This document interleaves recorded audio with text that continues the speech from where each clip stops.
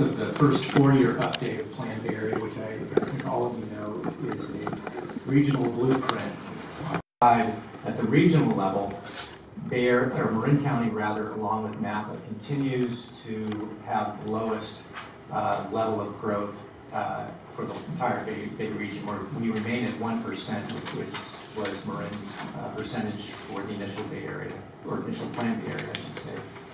You may recall that your board commented on a preliminary set of growth projections back in October. Those were referred to as the draft preferred scenario.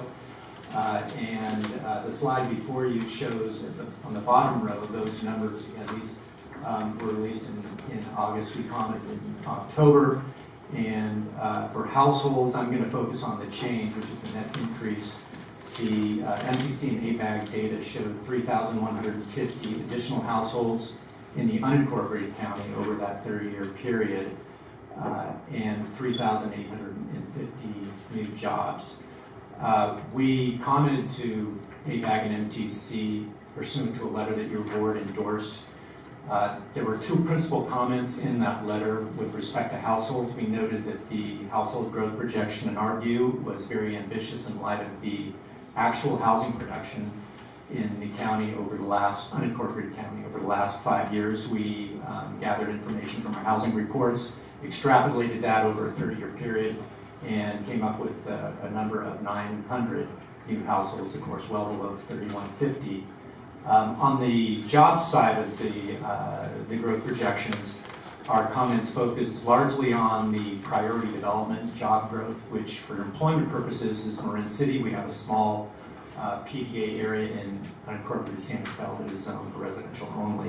And in that regard, we noted that the base year projections for job, I believe it's in the unincorporated county PDA at that time, it was 650, appeared high to us based upon our review of state employment data, which in 2014, I believe, showed more like 400 jobs. However, the net increase, that 100 additional jobs in Marin City, was less of a concern to us at that time, given the possibility and our aspirations for the revitalization of the shopping center in Marin City, and perhaps some other job opportunities.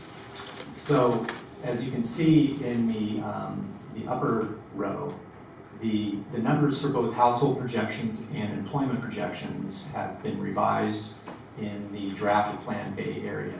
My understanding is that these numbers have been endorsed by the executive committees of both ABAG and MTC, so we do not expect them changing as the draft plan area proceeds, and we'll come back to some next steps in just a moment. But very briefly, the household projection numbers have dropped from 3,150 to 2,200. I believe that's about a 950 household reduction. That's in keeping and moving in the direction of the comment letter that we sent to ABAG. And similarly, the employment projection has dropped from 3,850 down to 3,800. That's a very incremental adjustment. The other thing that's taken place since your board commented on the draft preferred scenario in October is that we consulted with the Marin Economic Forum regarding the employment projections. As you may recall, we discussed that, and they wrote an analysis of which I believe you have. It's also posted on our website.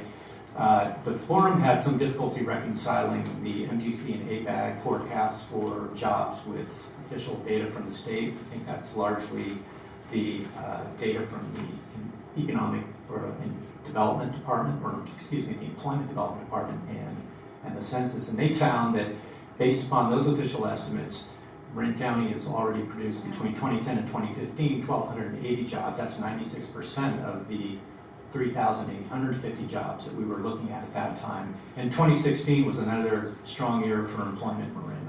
According to Rob Eiler of the forum, he estimates that there were 3,000, but possibly 3,300 jobs, depending on how you count them, in Marin County. Of course, that would exceed the number already. So clearly, MTC and ABAG are projecting a major slowdown in job growth in the county for the remaining period of the 30-year planning horizon. They do note that at the Bay Area regional level, I think close to 60% of their projected job growth occurred between 2010 and 2015, so their findings are somewhat similar in terms of the accelerated or the really strong job growth that we've we've experienced both in Marin and the Bay Area, and no doubt that's in part due to the economic recovery.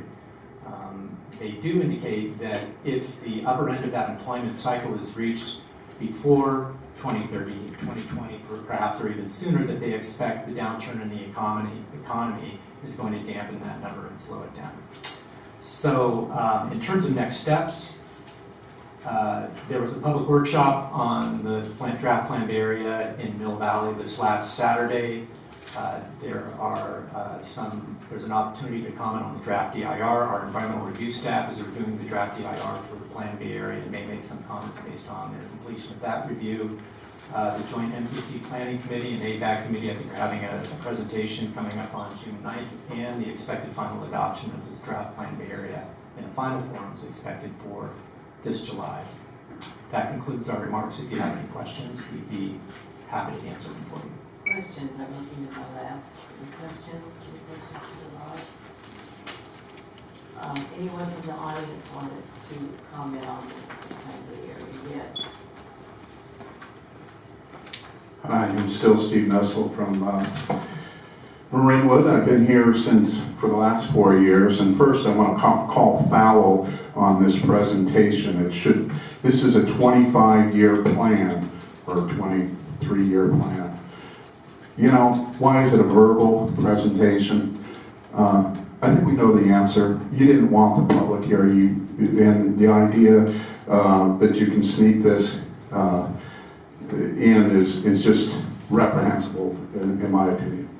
There's been a lot of interest. There still is a lot of interest in this. This is your legacy, Plan Bay Area 2040, and I encourage you not to support it.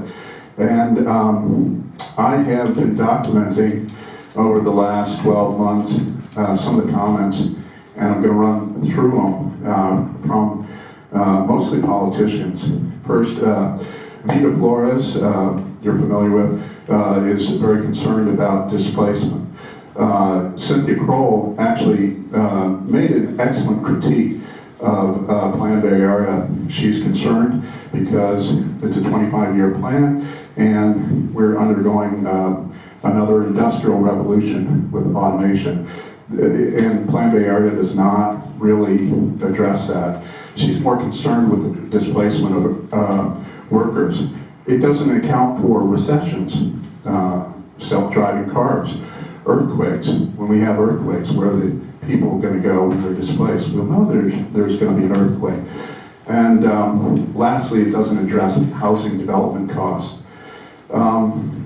Diane First in Larkspur is really concerned because they've been assigned 700 jobs and 500 homes, and yet no one can seem to tell, according to Dara, where these jobs are going to come from or where these homes are going to be built, because Urban Sim has them on FEMA flood plains. Pam Drew's concerned also with Urban Sims. And, you know, the citizens in general are concerned that there is actually nothing, the carrying capacity as well as the quality of life that is sacrificed for high-level, high-density urban growth is not being accounted for. There's more. I've got it all online. I'm recording this. I'm recording you guys. I'm recording what's going on, and I hope someday to put together a summary movie of how Marin was ruined.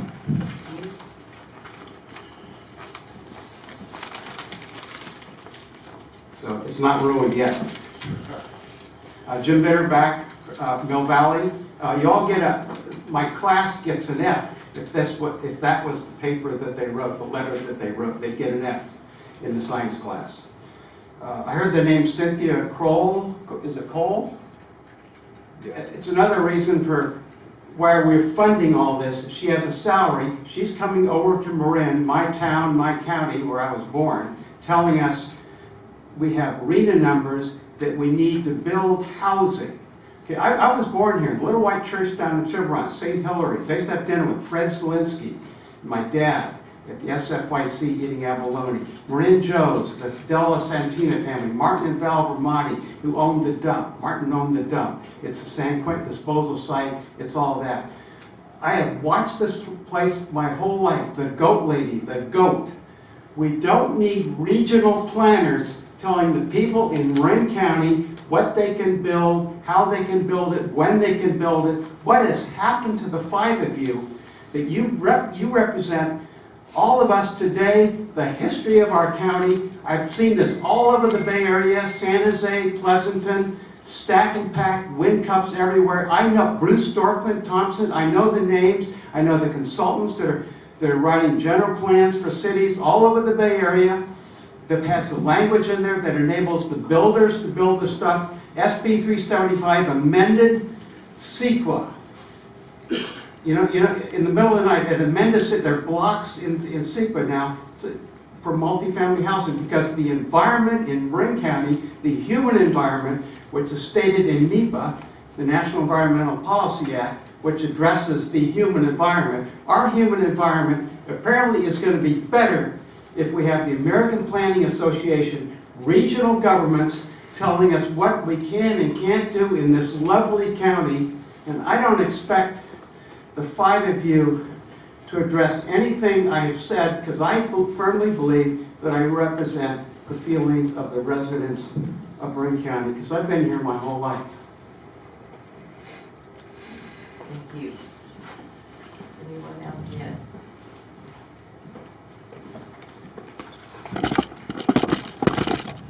Raleigh Casper, an association with public employees. We represent about 1,300 Marin County employees, some of whom live in this county, some of whom do not because they cannot afford to live here and they would like to live here. I believe that this planned Bay Area projects 1%. Is that correct? 1% of the total Bay Area growth in Marin County. 1%. Whether we like it or not, we live in a bigger world than just next door. What happens in our region affects all of us. The report, I went to the workshop the other day, bragged about how Marin County has been able to save agricultural land, which is wonderful. Some other counties haven't been quite as successful as that because houses have been built there. Why? Because we have people who need to have houses to live in. I think it's perfectly reasonable to approach these issues from a regional perspective, to address jobs and housing, to recognize that as long as there's going to be population growth in this state and in this country, every place in the country is going to have to take on some of that growth. And there are people who would like to live here who can't afford to live here. There are people who work here, and I would suggest to you it's actually in the interest of this community to be able to have people who work here, live here, not just for environmental reasons, but what about the disasters? You have police officers who drive deputy sheriff's officers who drive 5 or 6 hours, work their 3 shifts here and sleep here and then drive back home. What happens in the catastrophe when they can't get here? You?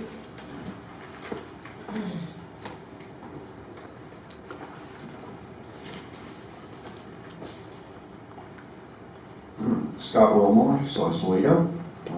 I'm sorry to see you taking so much grief for an attempt to create a regional plan. I think it's well-founded, and I think that any attempt to address regional issues requires a regional plan. It can't be done piecemeal. And in conjunction with the attempts to address the accumulation of carbon in the atmosphere, I think this is a very positive step. One thing that does concern me is some of the economic projections. We're actually seeing a decreasing population in the county. More people are actually currently leaving the county than moving in. And I think that is due in part to the affordability of housing. People are simply finding it more affordable to leave rather than stay here. So an important part of these projections has to do with the number of jobs that are being created. However, the jobs that are actually being created are typically in the retail, service, and healthcare industries. And those jobs certainly do not pay enough to cover the cost of living in Marin County. So I'm glad to see this, and I appreciate all your effort on this project. Thank you. Anyone else in open time? Open public comment time. I'm going to bring this back to the board. First of all, are there any questions? Comments? Yes.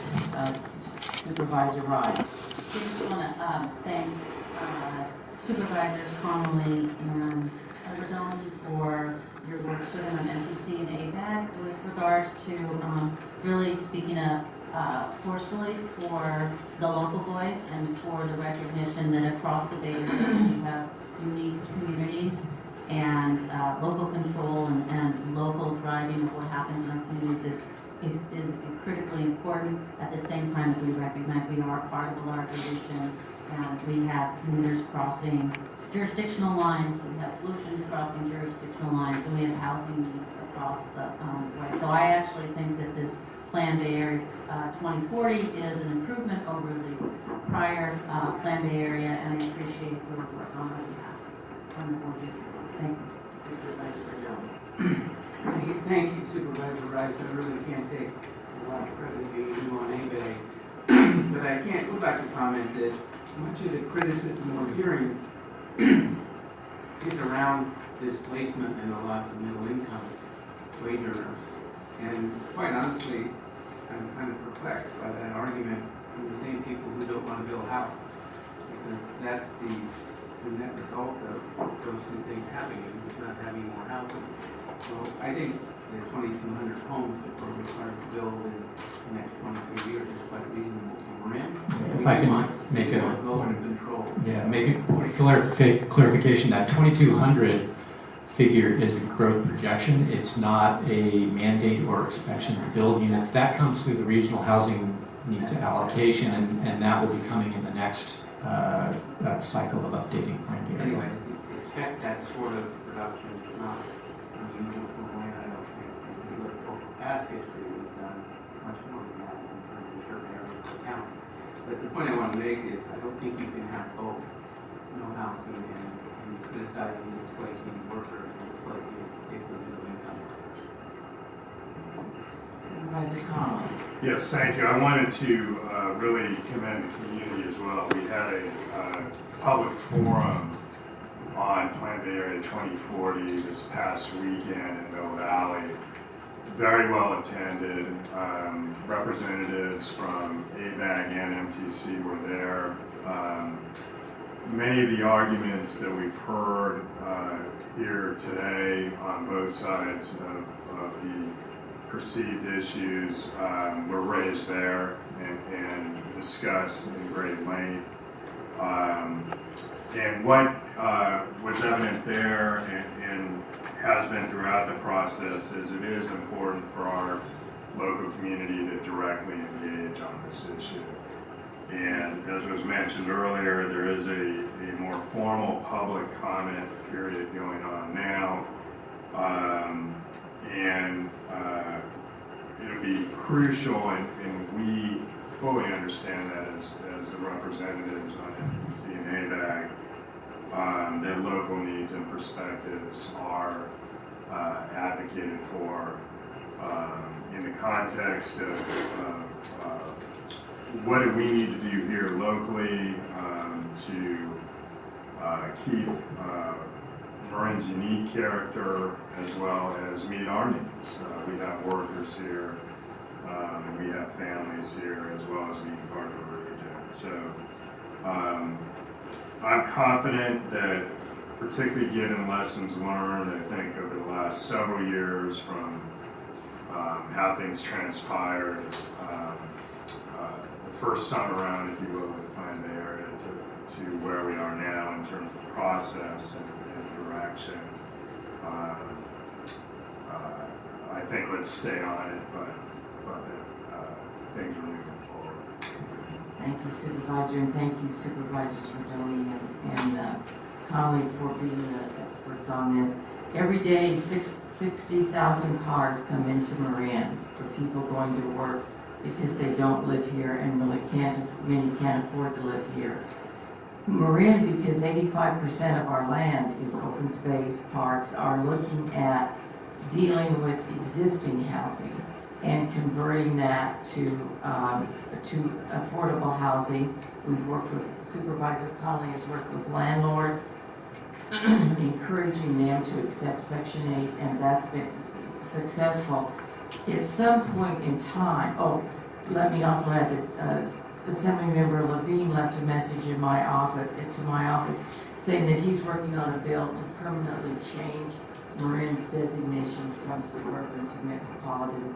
We did do it for a while. No housing has come forth to do it, but he's looking at that. At some point in time, we are going to run out of space to build housing. And, just sitting here trying to think of how we deal with that, we might be able to look at tying in reduction of greenhouse gases to the number of housing. And if we get down to 0 in our greenhouse gases, that might be a way to look at it. That we do need to encourage workers and people who live here to take the trains, buses, carpools, because this is a problem and it has to be dealt with on a regional issue. Do I have a motion to approve the report, to receive the report? Second, all those in favor? Thank you very much. Is this an informational item? It is an informational item, yes. So we don't review and it said we review and approve the recommended allegations, so we just did that. Okay, thanks. Thank you.